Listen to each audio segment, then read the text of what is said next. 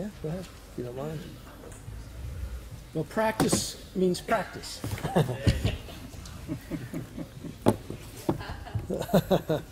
So I just invite you to listen for a moment and have some practice.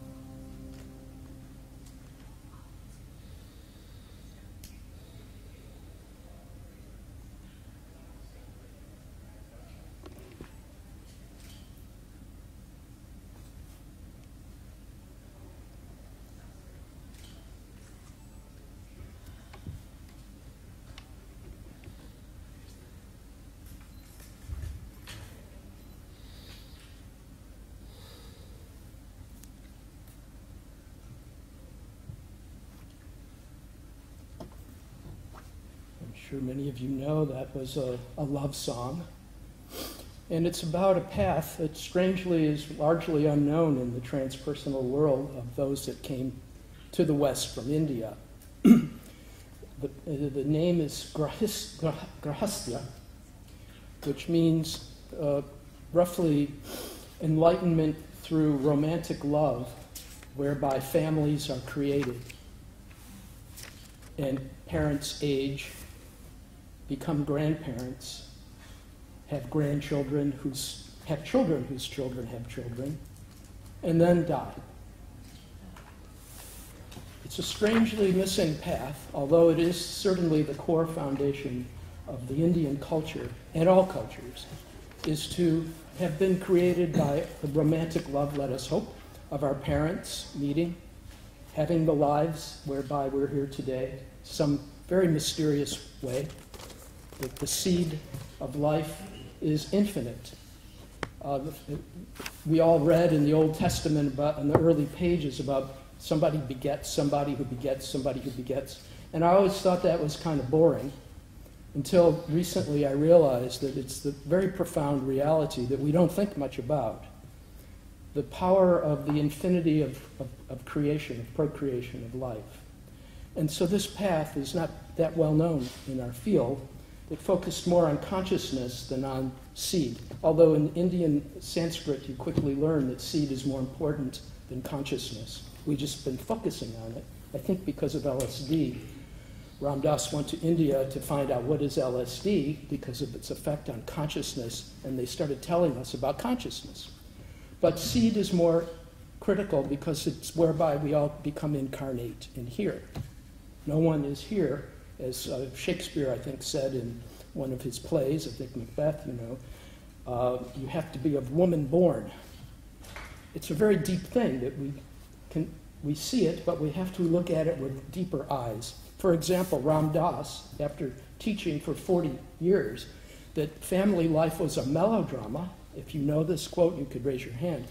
That he taught for 40 years that family life was a melodrama, and the real spiritual growth, you test it in your family. Actually, it's the reverse. is family life is spiritual growth of creating life, but we don't have that type of respect or perception. We've been scientized. Even the term reproduction has replaced procreation. Pro meant on the behalf of the creator, life comes forth. Genetic research is the outcome. GMO, the manipulation of the material plane around the seed. Ram Dass in 2009 found out that he had a grandchild and an adult child, which he dreaded finding out. You can check this out on the Huffington Post, where he was interviewed in 2009 or 2010. And he was hoping that this paternity suit that had been filed about him was not true, and the DNA test came back. Lucky for us, and unlucky. He said, I had no idea. When he saw his grandchild for the first time, he was like 70 or so years of age, and I must say, I love this man. And I appreciate very deeply that he has always admitted his mistakes many times, and we should all learn from that. But he did find out that when he looked at his young grandchild, that he had made a big mistake again.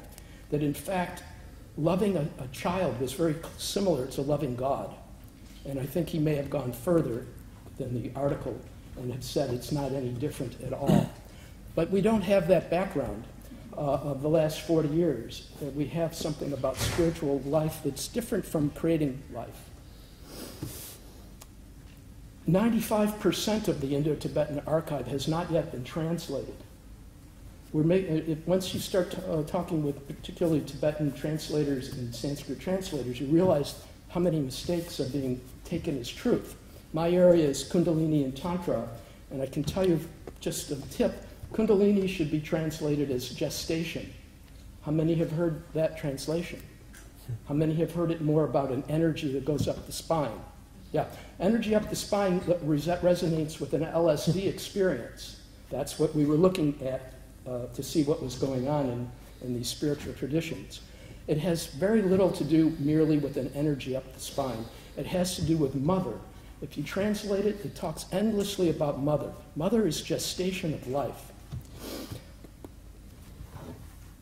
Let me read just a brief poem that I tried to capture love, romantic love, as a path. Each preferring to give, nothing was ever lost. Stretching ourselves thin for one another, we became vast. Easing the way for me, for you, as the decades wandered on, no sorrow or illness endured alone. I am here, you said, I'm not going anywhere. And when my grip weakens, then my gaze upon you will lock.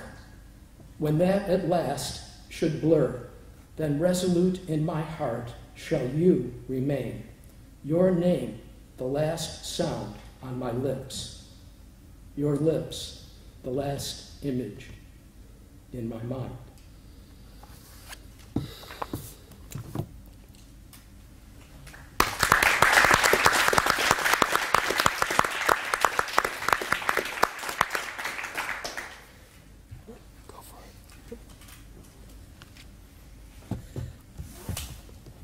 Thank you very much, Stuart, for your nice opening and for these words at the end.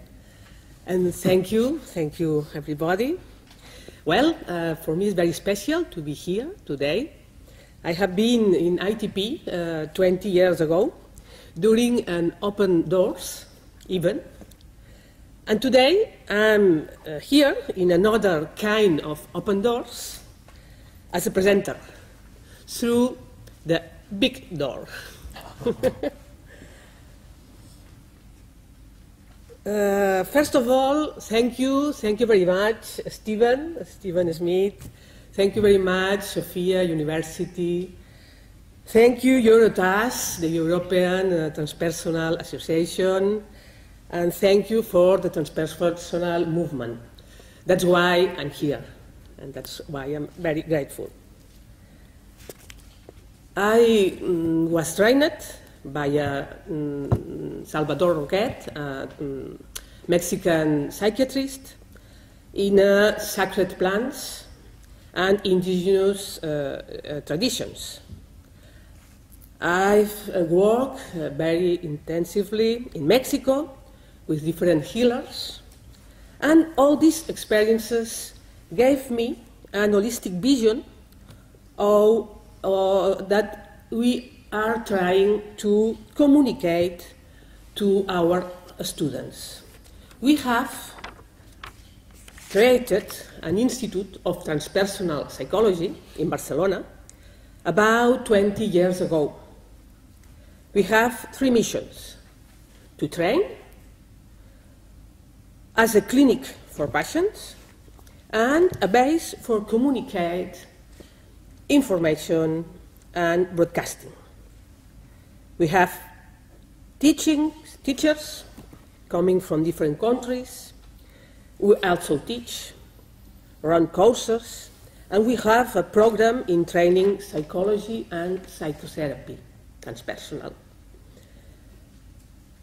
Conscious presence and integral listening, or the meiotic capacity of shamans and healers for listening without words. Or, in Jung words, the self-healing potential, the trust in the process, and the psychotherapy as a co-creation. All these items, that's why which ones we work and we teach in our institute. We work also in the qualities of the presence, acceptance, unconditional openness, qualities that we think that the psychotherapies, the transpersonal psychotherapies have to have. Devotion, adaptability, integrity, empathy, compassion, and creativity, co-creativity, because psychotherapy is an act of co-creation between 2 or more people.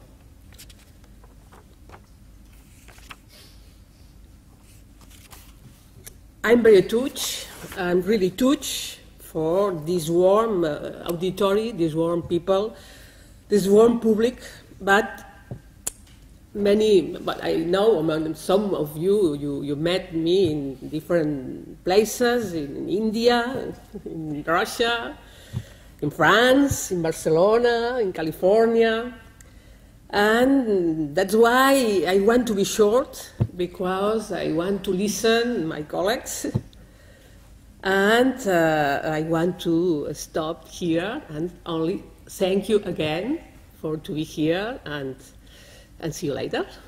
Thank you very much.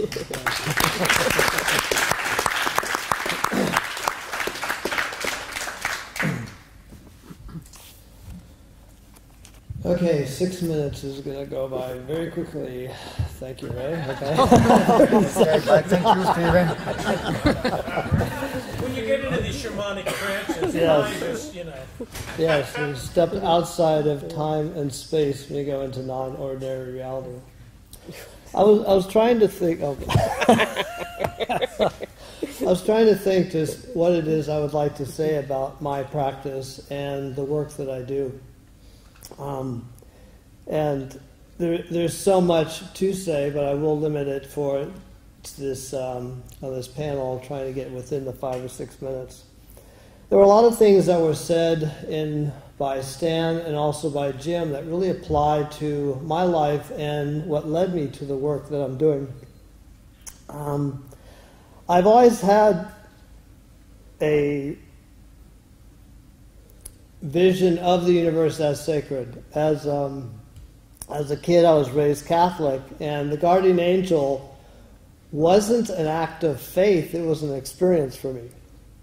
So, to me, it wasn't like as if there were, or just kind of hold it on faith that there is, and then, It was an actual experience for me. And the thing that was interesting that I found was, maybe not interesting is the right word, it was sad, that there was nobody I could talk to. There was absolutely nobody. I couldn't talk to my parents because they had this, vision of Catholicism that was just like theology. I couldn't talk to my friends because they thought I was nuts if I told them that I had conversations with my spirit guides, right? And even in school, none of this stuff was taught. As Jim pointed out, in indigenous cultures, it's common to know or to believe in spirits and to work with spirits, to acknowledge your ancestors, to care about the earth, to make decisions that affect the next 7 generations. I wasn't raised in that context, but yet something in me spoke that was really important. For much of my early life, I did give up my soul to be accepted. I was a Catholic. I was trained how to appease and how to not be myself, but just be someone that could be accepted. And I realized later that this was good training for my shamanic work because I would become a chameleon. I could be whatever Ray wanted me to be, Lena wanted me to be, Ingrida wanted me to be. And although at the time I was doing it unconsciously, it was a really good practice for the work that I do much later. I did find when I broke away from the church, I found psychology, and that seemed to speak to me much more than the Catholic religion.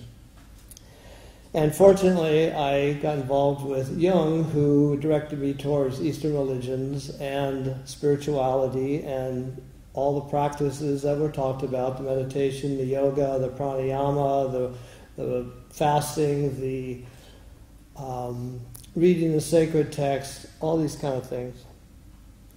And I did get into clinical psychology, but I was really disillusioned. It was so focused on pathology, and it didn't seem to speak to me. And although I truly value my background in clinical psychology, it didn't have juice for me. There was something that was missing. And fortunately, I was able to get into a program of humanistic psychology, which actually did speak to me, the fact that, looking at the healthy aspects of human nature.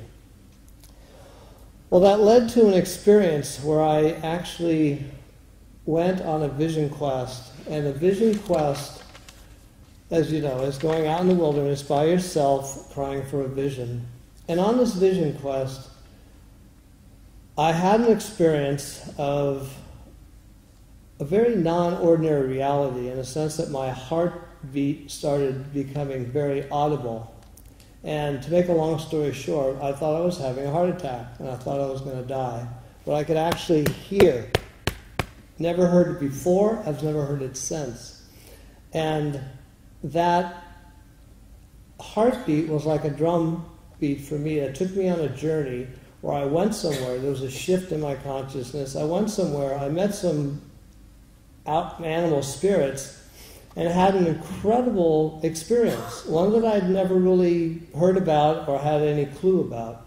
And when I came back, I had this experience of unitive consciousness. All these things I've been reading about in books for years and years, I had an experience of. And it completely changed my life. This one little journey completely transformed my outlook on life, my connection with the earth, connection with animals, connection with people, connection with myself, connection with spirit. So I looked a little deeper into it and was able to learn a little bit more about shamanism. And is it 30 seconds already? Oh, 1 minute, okay. So what I do in my practice is I do shamanic counseling. And shamanic counseling has 2 forms. One is someone that does not want to learn how to journey, to do the shamanic journey, comes to me, I journey for them, and we discuss that. The other form that I do, which is I prefer to do, is to teach people how to actually do the shamanic journey. Now, I don't teach people to become a shaman. There's a difference there. That's not something that could be taught real easily. It's a longer process. But what I do is to give people an experience of what the shamanic journey is like, what shamans have been doing for tens of thousands of years, of stepping between the two worlds, of having a connection with spirit, having a connection with the elements, and to be able to connect to spirit in a way that you can have direct revelation. You can find healing, you can find guidance, you can find empowerment in a fairly simple method. And the thing is that what's really interesting for me is that there is no place for what I just said and what the kind of work I do within mainstream clinical psychology. There are diagnostic categories for what I just said. Spirits don't exist. We all know that. You can't step between the world. What do you mean non-ordinary reality? What you're doing is teaching people how to dissociate. Well, what I found, I've been doing this since about 1974. I know the difference between reality and non-reality. I don't feel that I'm a very disassociative type of person. I also found that people not only do not disassociate through doing and learning this practice, they actually become more grounded, more balanced, and much more integrated. Most of our people in our society are very alienated, dispirited, disempowered, and disconnected. And what I've found is that in this practice of teaching people how to journey, how to connect with spirit, how to step between the two worlds, and how to have this practice become normal is a great way to be spirited, to be connected, to find balance, to find empowerment, and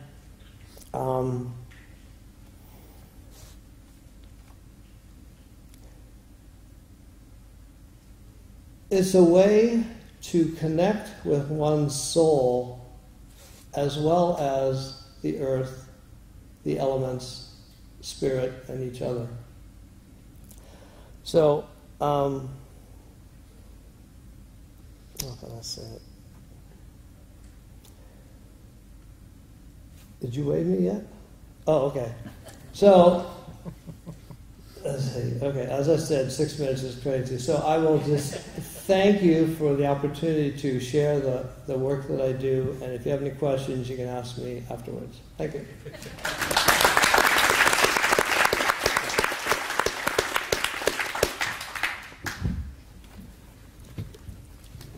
I am Pierluigi Lattuada from Milan, Italy.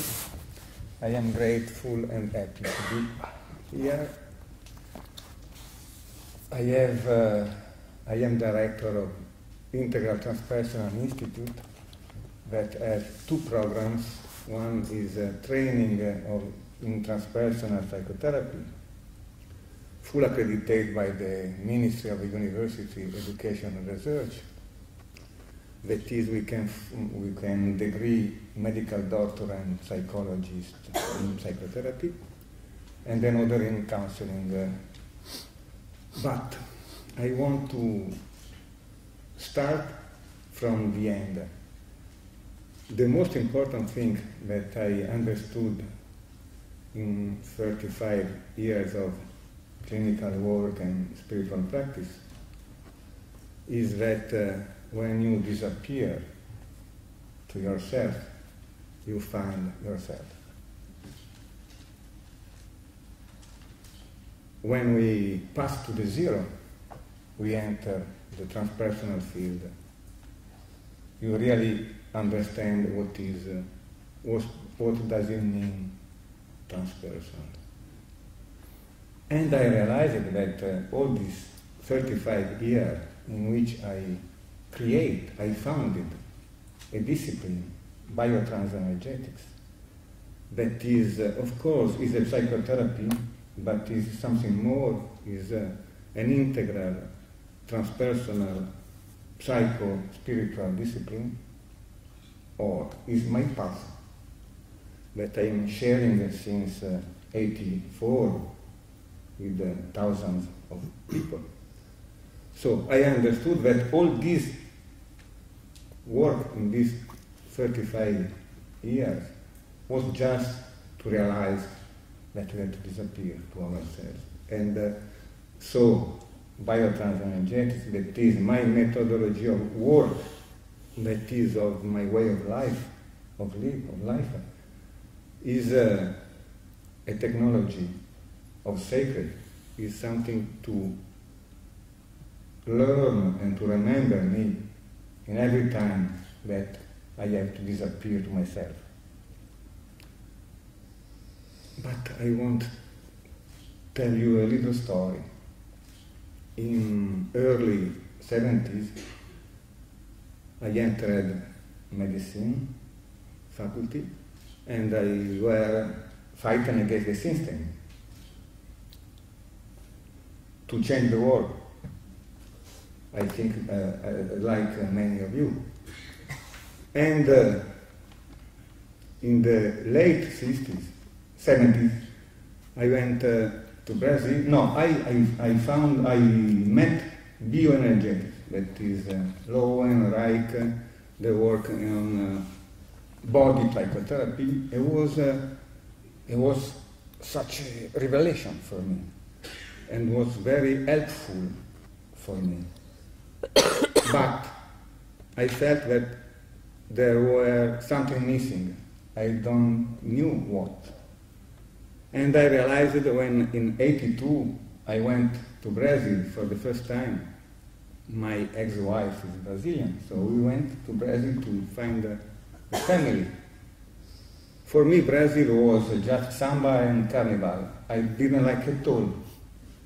But since I am here, I said, I want to know something about Macumba, the syncretic cult, rituals. I went in one of these rituals and was one of the most transformative experiences in my life. For the first time, I realized what does it mean to shift from the head to the heart. Of course, we can read, we can knowledge what is, but I felt for the first time with all my bodies, of all my soul and my mind, what does it mean? I could merge, I could dive into something that I never knew. And this diving into the essence, into the spirits, into the field, into the mana, was a rebirthing for me, and was the beginning of biotransenergetics. Since that time, I started to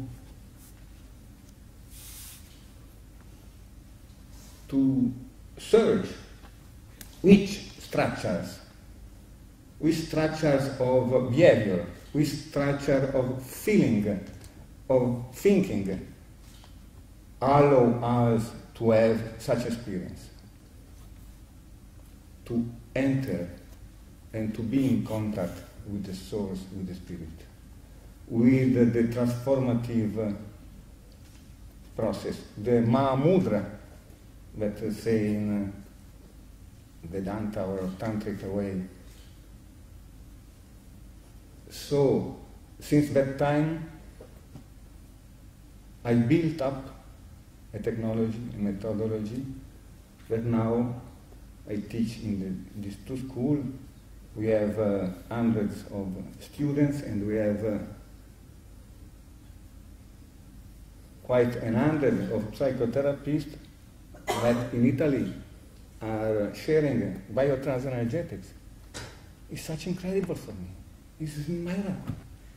I invented something, and now there are people that are working with this, that are helping people, that are transforming her and this life. It's a miracle, and I am very grateful for this. Thank you.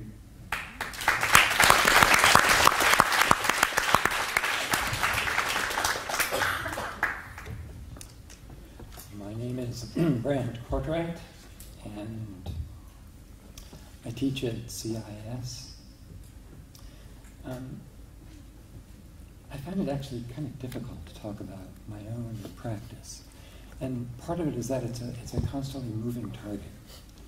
I feel like I am continually revising how I'm seeing this whole process of healing. Because to me that's the fundamental question. What is healing?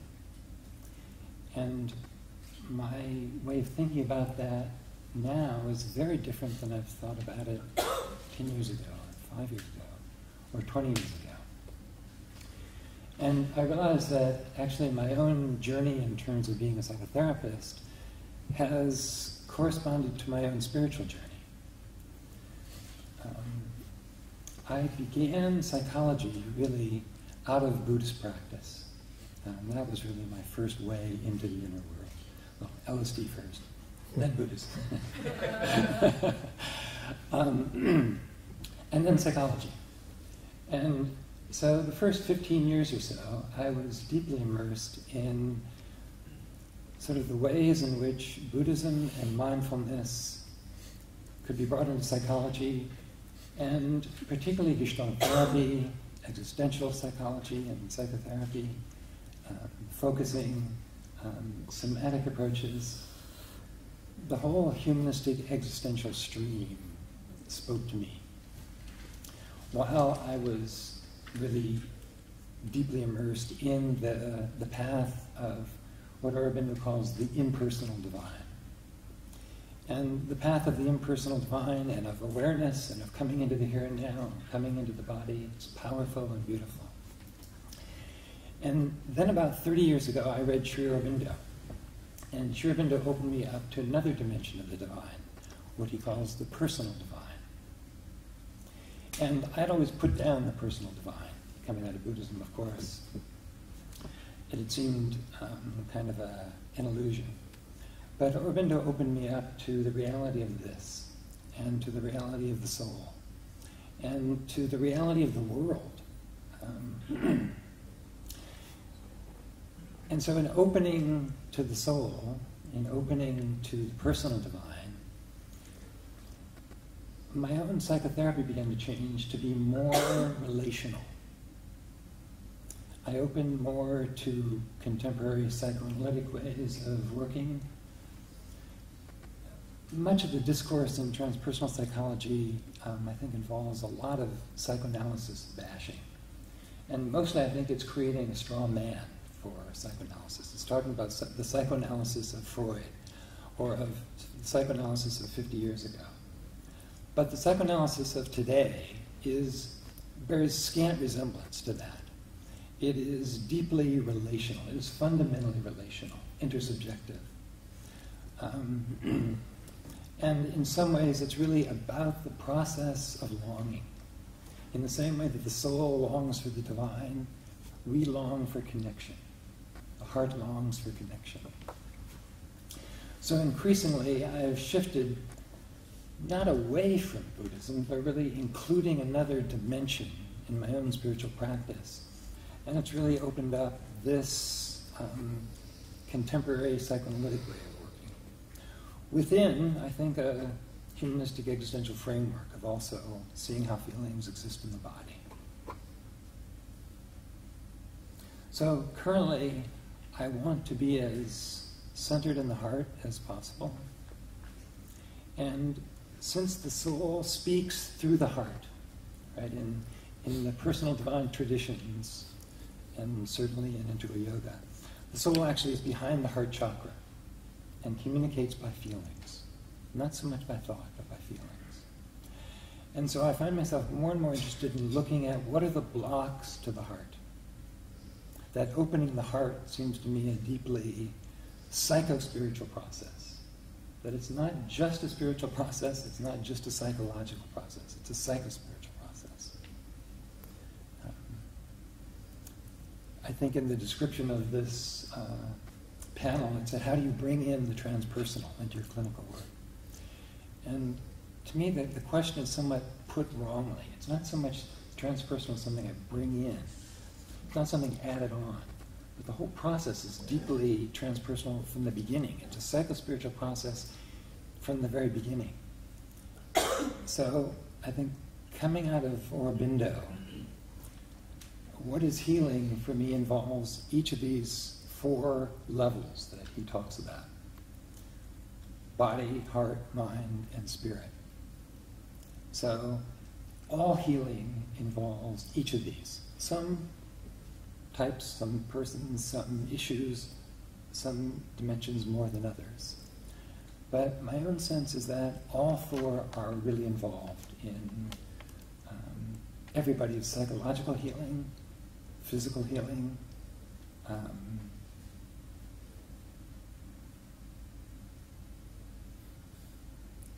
so I want to work with all 4 dimensions with my clients. I want to work with how they are in their body, what's happening in terms of their diet, their exercise, to what extent they are, not just have a physical practice, but to what extent they can feel their feelings in their body. I know many really good yoga teachers who are really in their body in one way, but totally out of touch with their feelings. You can be in your body and still out of touch with your feelings. So I also want to get people in touch with their feelings in the body. The opening of the heart through the relationship, through the past, through the current outside life, working with the mind in the same ways cognitive therapists do, looking for irrational beliefs. And spiritually, how do we work to create both a spiritual field and to also work. I got pretty sick about 5 years ago, and in my own healing I realized that I had been pretty unaware of the energetic dimension of psychotherapy, and I had been like this. In opening the heart, I had opened up energetically to all of my clients, everything. I was like a motel room, it said vacancy, room available. And so this is still a pretty new part for me. I feel like a beginner here, because I'm trying to practice good energy hygiene with my clients. Where I want to be as open in the heart as possible, but I don't want to be so open that I'm letting in everything. I want to have good energy boundaries as well. I want the room and the space to have a clear energy field. I want to make sure that other influences around us are also good. Okay, I'm out of time. Thank you.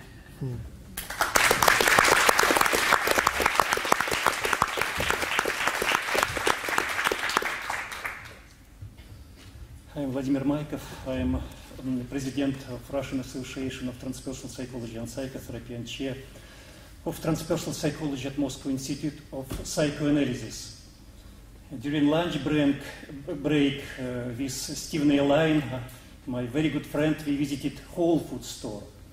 And it reminded me a story I've heard from Stan Grof about the founder of Whole Foods store, who got the very idea of such business from his experience participating in holotropic breathwork with Stan in New York many years ago.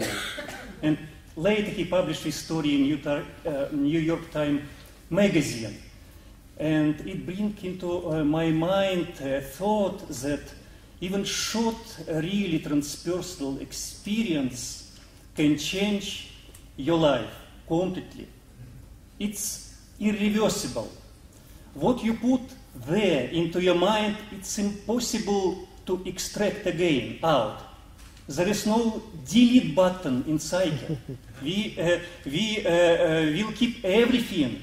And so even small seed of real experience can catalyze a really great change. And we can find this in many wisdom traditions, in traditional societies. John Kabat-Zinn, in his book, Wherever You Go, There You Are, share the custom of Vietnamese peasant. They are walking on rice field, and in spontaneous moment, the bell is ringing in the village. And they stop the walk, and they look into sky. There is sky. And we, like sky, are infinite. And then they go back to rice field, to everyday activity. And then in unpredictable moment, again, the bell rings. and they again stop, and they again remember who they really are. So I think that the main transpersonal practice is to remember who we really are. It was Georgy Ivanovich Gurdjieff who always taught the students, remember who you are, who used different alarms to reawake them and to return them back. And so for me, the main connection between transpersonal and practice with life is just remember and just be.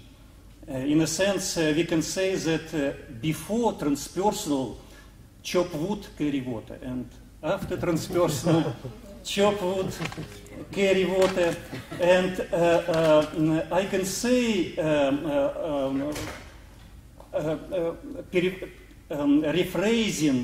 rephrasing famous John Reed book, 10 Days That Shocked the World, something like that, yes? We can think about 10 great transpersonal events that change the world irreversibly or will change.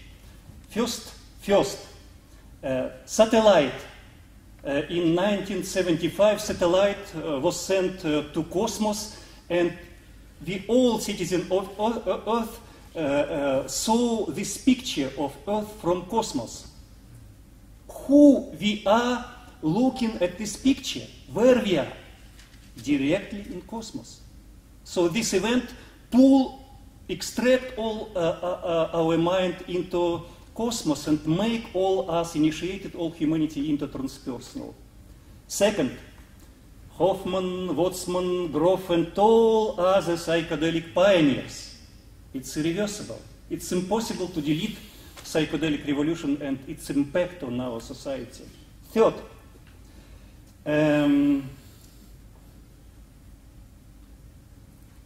what is third? Third, it's cartography of real cartography, extended cartography of psyche. It was Grof who first, from Western scientists, proved the wisdom of ancient tradition. We are not limited. We are infinite. The nature of psyche is shunyata, unlimited possibility. Fourth, internet, Silicon Valley, communicative revolution. It's just manifestation of inner nature of our consciousness. Our consciousness, it's infinite. There is no limits in communication in ideal or God consciousness, so it's just embodied. Fifth, forming of global world. Global village. Is it reversible? I don't think so. Six, revolution in education. It's completely transpersonal impact on everything. Seven,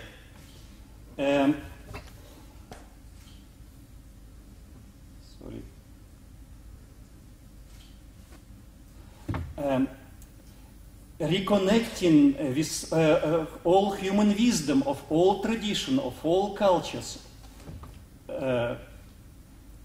8, exploit of creativity everywhere, in every field.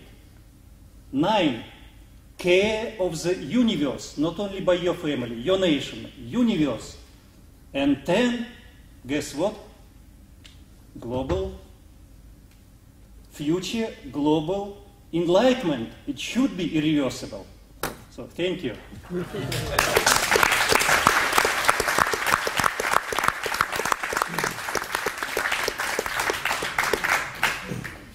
Thank you, panel. Once again, are there any questions for our panelists? People are in the afternoon.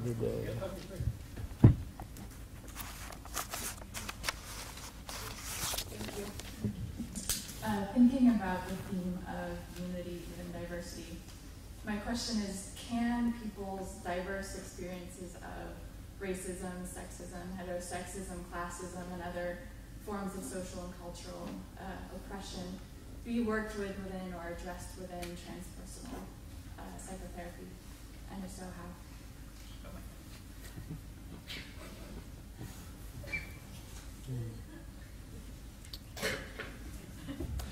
Of course, it has to. If it doesn't, it's irrelevant. The phrase of unity in diversity, it's like they're both there. Both difference is there and unity is there at the same time. So that's different than having the context of there's only difference. Only difference, it becomes hard to come together, in my own sense. I think the transpersonal framework allows for coming out of a basic sense of unity to appreciate that I find unity by getting into my difference. By individuating as fully as possible, I come into the unity. I think that all of the work on diversity in all the schools that are going on sometimes misses this larger spiritual holding and framework, and that it's crucial for us really to come together and even really appreciate the extraordinary differences that are there. Sometimes spirituality is used to erase differences. There's only oneness. And I think increasingly the direction of spirituality is to appreciate difference. That makes sense. I think that there is a law that is on the basis of our life, that is to make the two one. That is, the life is making always the two one. That is, unity and diversity is just two phases of the process of life. That is, more I come in my center, more my consciousness expand. So more I became unite, and in my unity, more I am able to bring the multiplicity. So to work with the state of consciousness, to work with the transpersonal technology can help us and the humanity to respect the law of the life.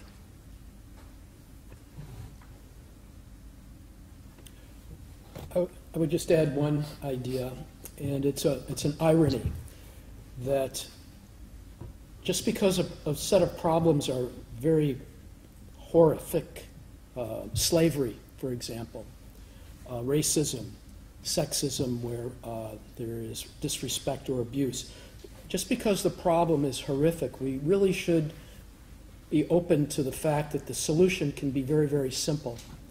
And I think very easily about the power of friendship.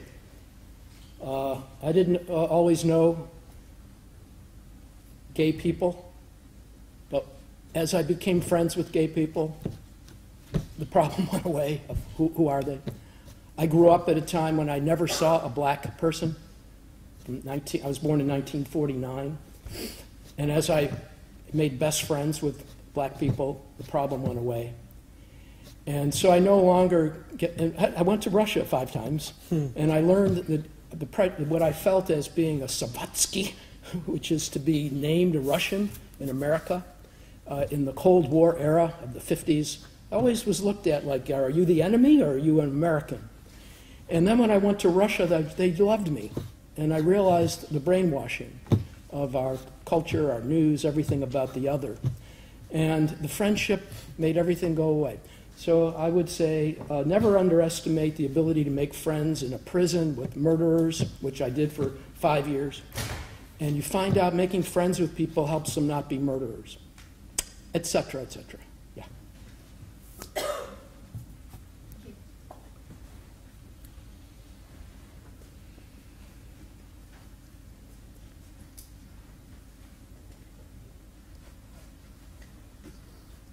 We're moving along here, making up some time. We're going to be taking a good long break, but it seems to me after a panel on practice that we should do something, a little bit of practice. So I'm going to ask Stu to do another, just a short 2 or 3 minute chant for us, and just really experience something nonverbal with a lot of words. So right. Can you? Happy to. Yeah, so I'm sure you all have done some type of call and response chanting, yeah? Let's see. Well, it's very simple. We'll skip the complexity. We'll just do Om. So I'll go like this, and then I'll do like in hip hop, I'll go like this, right? Oh, is this on? Then I'll do this, and guess what? You'll go. Do you have any cigarette lighters or anything? And then I'll do the next line, which will be something like that. And then I'll do this again, and we'll go back and forth. The only thing to watch out for is I'll speed up the tempo. Even in 2 minutes, we'll get to quite a rousing tempo.